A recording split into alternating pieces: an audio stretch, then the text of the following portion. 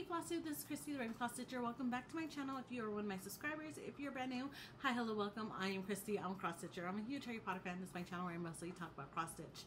Today is Wednesday, April 24th, right? I always have to check the date.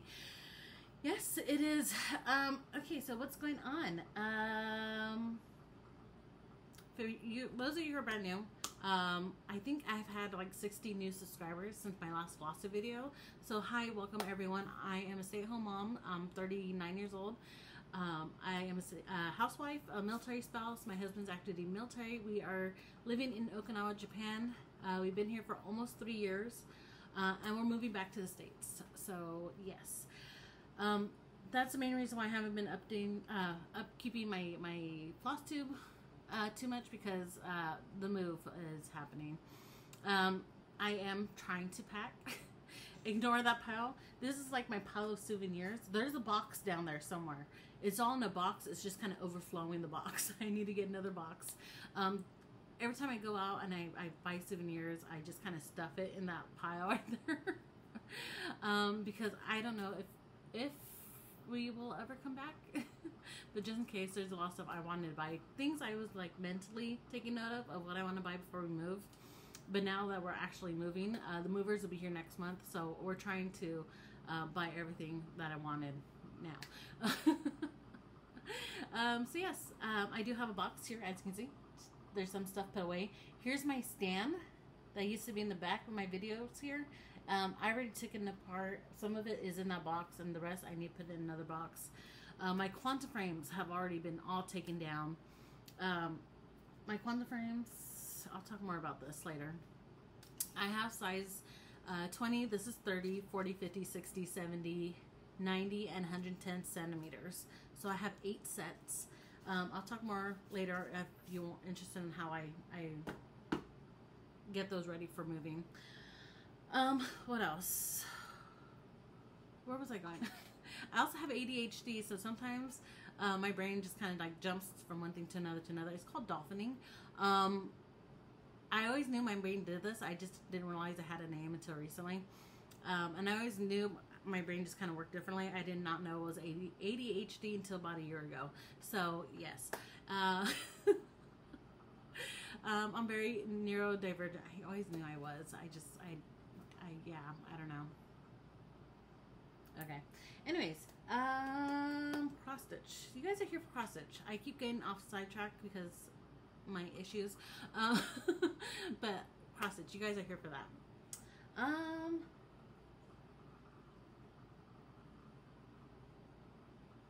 Okay.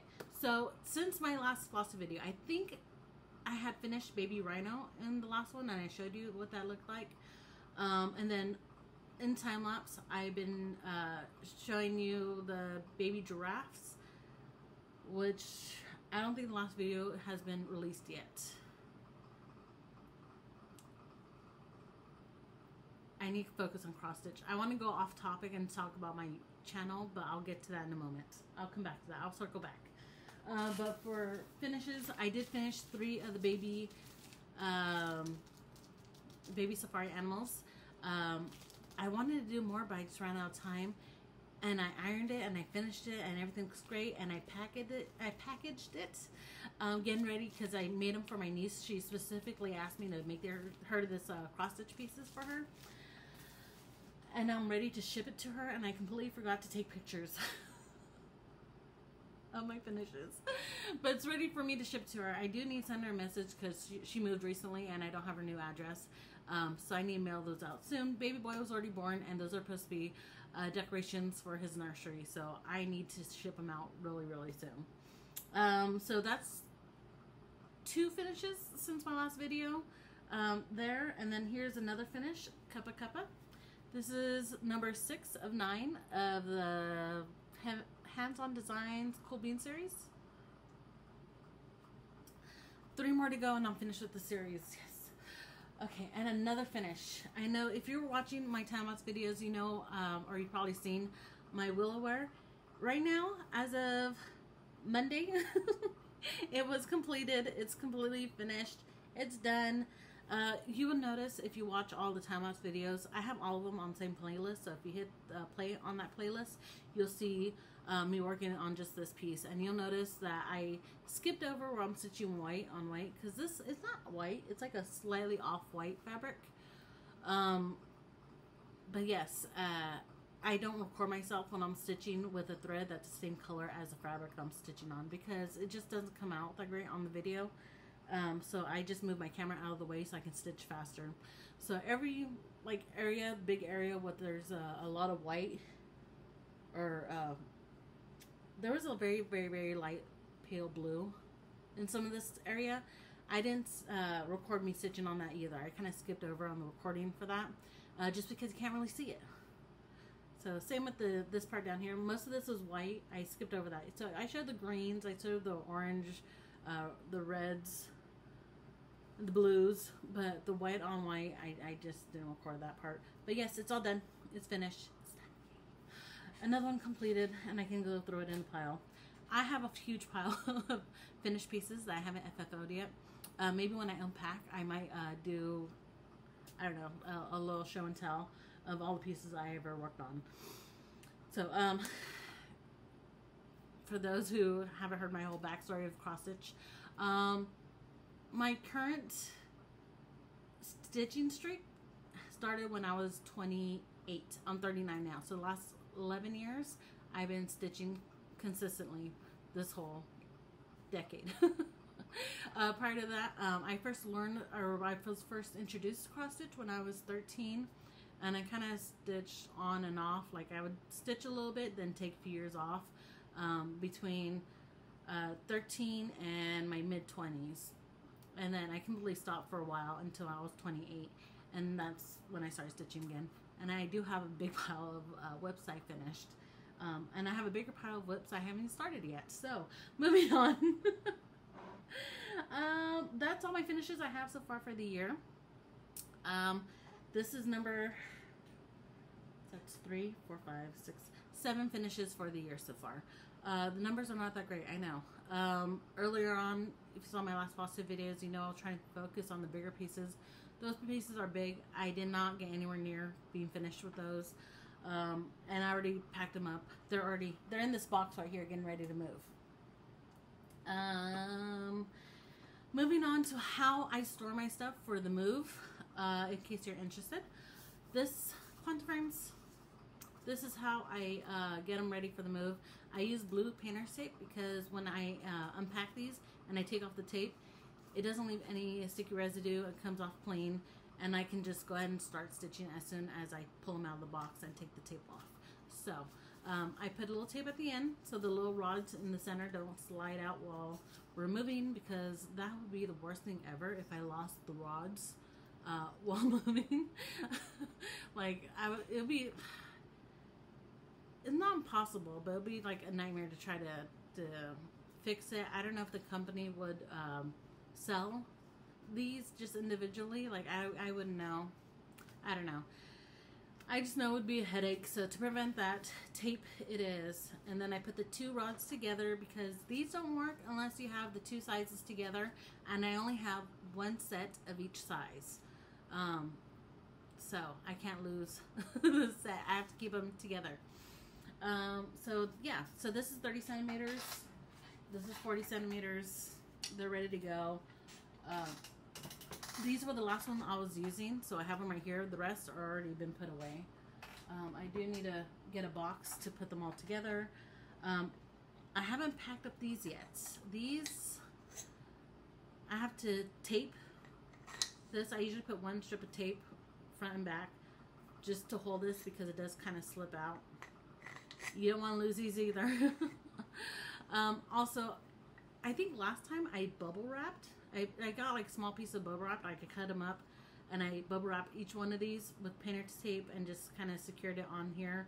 And then I kept the two pairs together. So this is a 30 centimeter stretcher bars. I only have one set of this size.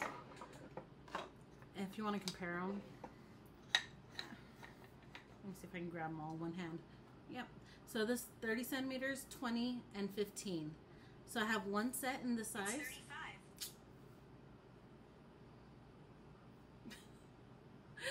I have one set in this size, 20 centimeters. I have 3 or 4 sets of these, and then for the 15 I have 2 or 3 sets of these. I have another set somewhere. I think it's in my room, my bedroom. It's already been put away because it was with another smaller frame that I already had put away like 2 years ago. The 20 centimeter bars, I don't really use them that often, so I put them away a long time ago. And I think I put one of these away with it.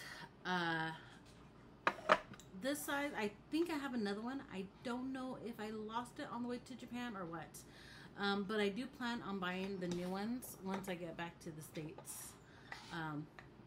So, yeah. Oh, and I just found out yesterday, you can't order directly from this company anymore if you're in the U.S. So you have to go through, there's 2 sellers in the U.S. Lindy Stitchers. On her website, she is a partner with, okay, is it Amonic? I think I'm murdering the name. But yes, she sells their product. She's a licensed dealer or whatever. She has agreement with them. So you would have to go through her, or I forgot the other company who also sells them too. But I checked the other company's website, but I didn't see any of these on there when I went to look last week. But I know Lindy Stitchers. I was just on her website a day ago. Whenever I found out that they no longer ship to the U.S., she does have these. Looks to be in stock as of 2 days ago. So yeah. What else? Oh, these lovely boxes. This is how I'm packaging my whips, the bigger whips, especially if they have the thread organizers. This box, I found it at Daiso. Daiso's a Japanese like dollar store, I guess. That's like the closest way I can compare it. When we first got to the island 3 years ago, 100 yen equaled to $1. Right now, it is kind of in our favor because this was 200 yen.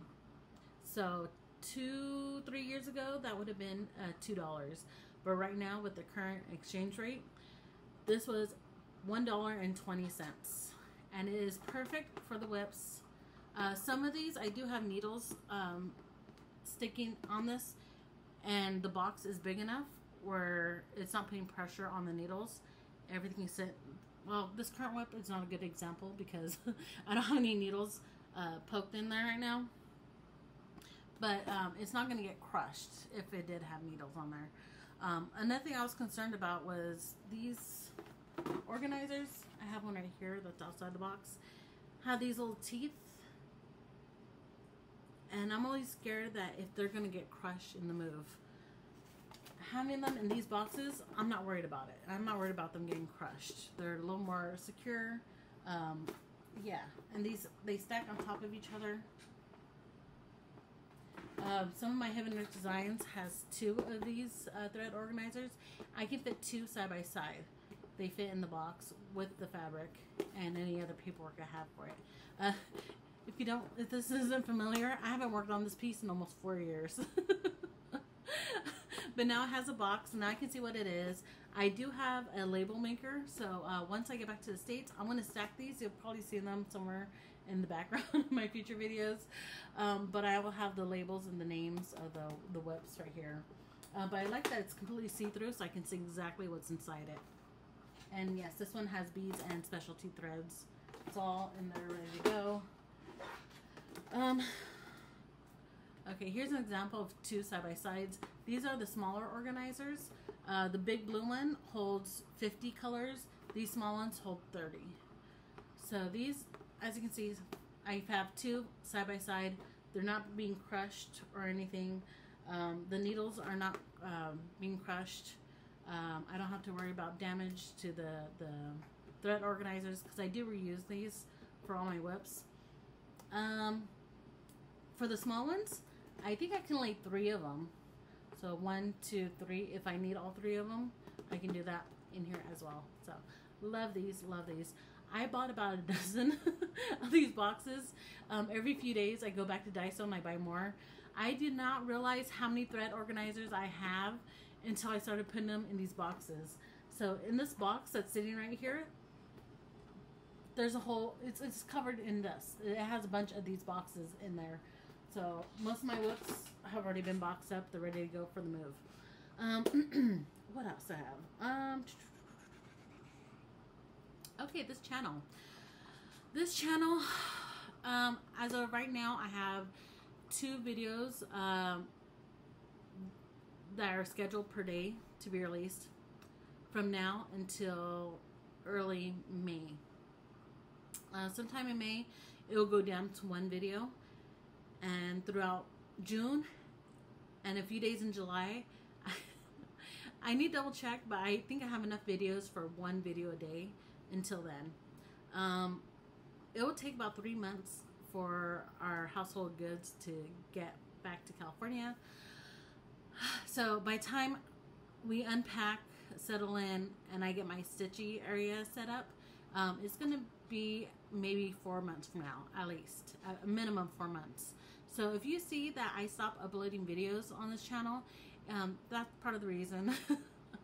I can try to do videos on my phone and try to edit them and upload them that way, so I can still have content on here. But if I go like a couple weeks or even a month of 0 videos or whatever, don't worry, I'm still here, I'm still around. It's just, you know, life stuff is happening. So I just want to let you know, in case you're wondering what's going on with that. I have a lot of life stuff going on. I have whips that I will keep with me during the travel. I have one, it's underneath a few boxes on the table. You can't really see it. This is my dining table. It's a whole mess right now with stuff. I have a lot of stuff. I need to pack. I have one whip there that I'm taking with me. I brought it with me when I moved to Japan, and I'm still working on it. I have other whips. I'm going to put pictures right here so you can see all the whips I'm talking about. These are not all of the whips I'm taking with me. I have more. So these are just some of the pictures that I happen to have available to show on here real quick for you. So as you can see, these whips, they are small. Fabric size is small. Number of threads that I would need is not that many. So that makes it a little bit easier for me to travel. Everything is kitted up, or well, everything you're seeing right here is kitted up. I also have kits. I don't have pictures of them on here to show you, but I do have all the Dolly Mama kits. I have 8 of them that I'll be taking with me and working on. I have other smaller whips. I will try my best. I'm horrible at taking pictures, remembering to take pictures. I can take pictures, but I'm just terrible at remembering to take pictures and to upload pictures. To take pictures is one thing, and to upload them is something totally different. I'll take pictures and I'll be like, I'll upload it later, but later never happens. But I will try my best to put it on my Instagram, which is Crafting with Christy. Link will be in the description box below if you want to go check that out. I'll try my best to be more active on that, but saying that I'm going to do it and actually doing it are 2 totally different things. So yes, I will try my best. I promise you that. But I can't guarantee anything. Sorry. So yes, that's that is it for now. I think I got everything taken care of. Oh, my birthday. I did say I had a birthday. Yeah, last month I turned 39. Oh my god, I can't believe this is my last year in my 30s. I'll be 40 next year. My husband's already 40. He'll be 41 in June. But yeah, I can't believe 39 already. And my husband, he got me some Lego sets. Let me scoot over a little bit. You see my Harry Potter Lego sets. I have more up here. I have a bunch of them. I have a whole other channel called Ravenclaw Collector, which is just time-lapse videos of me putting my Lego sets together. Everything on there is just Harry Potter related. And I do have a video on there. Well, actually no, 2 videos. One, I'm in front of the camera and I'm showing off all my Harry Potter merch. Another video is the Warner Brothers making of Harry Potter studio tour in Tokyo. We were there last summer. My family, we went on vacation with my mom, my stepdad, and we left the kids with my mom, and my husband and I, we just went for the day, and the two of us went to do the tour. My husband is not a Harry Potter fan, and he enjoyed the tour very, very much.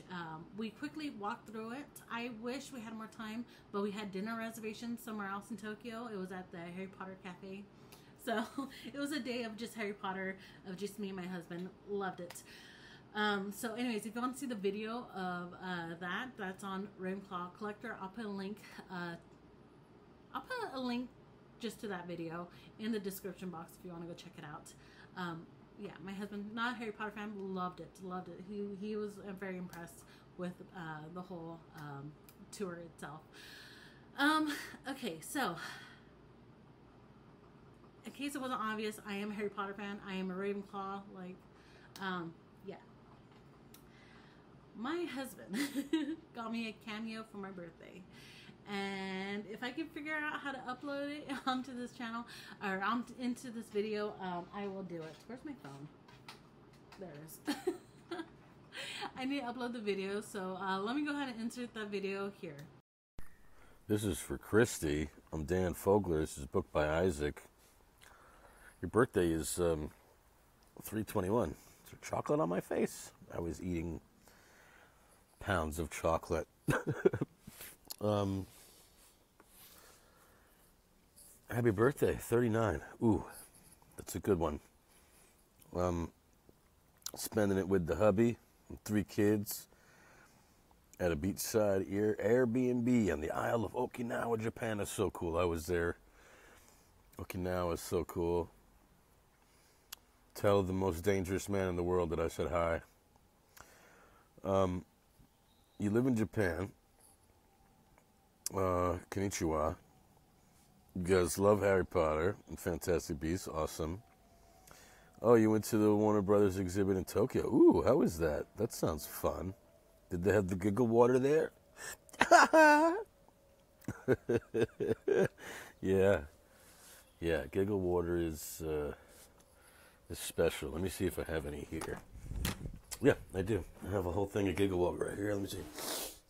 Yeah. Yeah, no problem. Here we go. Cheers to you on your birthday. Whoa! Oh, man.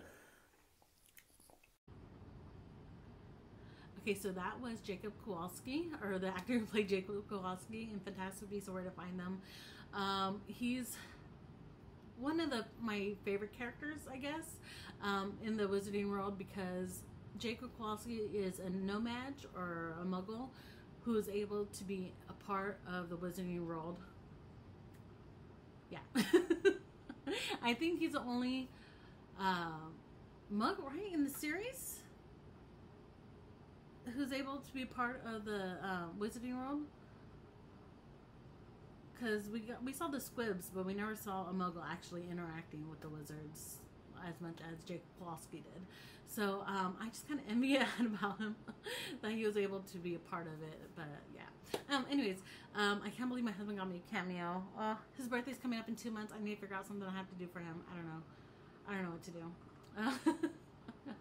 My husband also got me a cake, a Ravenclaw cake. He had a custom-made cake for me. I'll put a picture right here of what that looks like. He also got me a painting. I wanted a Japanese painting before we moved. It has a sakura blossoms, and then also has a pagoda. And it's a particular type of paint. I forget what it's called, but it's a Japanese style where they carve wood, and they use it as a stamp, and they stamp layers of colors onto the paper. It's actually very nice. I like it. It's like dark with the pink cherry blossoms. Does my husband know me, or does he know me? Anyways, yeah, that's it. That's all I have for today. If you guys don't see me, hear from me for the next 4 months, that will be totally normal. And I think that's it for now. thank you so much for watching and subscribing, and I'll see you guys next time in my videos in about 4 months. Until then, happy stitching. Bye.